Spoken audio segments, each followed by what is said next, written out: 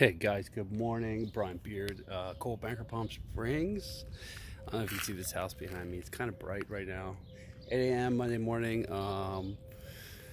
Closing on two, not one, but two flip houses this week. Very busy week. Right now, I'm over here at this house. I'm gonna meet Southern California Edison. Let me see if I can turn this around so I can show you guys what's going on. Anyway, I'm going to meet Southern California Edison. Whoa. And they're going to help me remove some power lines so that you have a tremendous view from this house. Again, this is Hugh Kaptur, great breeze block entry.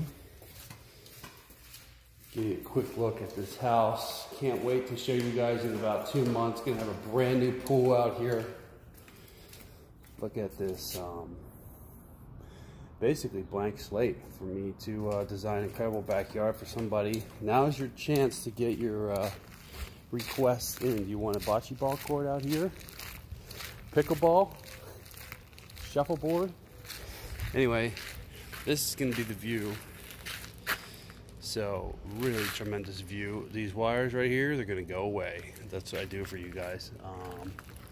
Getting me Southern California Edison right now. Basically, it's called a service removal because they go up to the pole and you can get them taken down. You can't remove the pole. Well, you can remove the pole, but that's pretty costly. But you can get the service buried.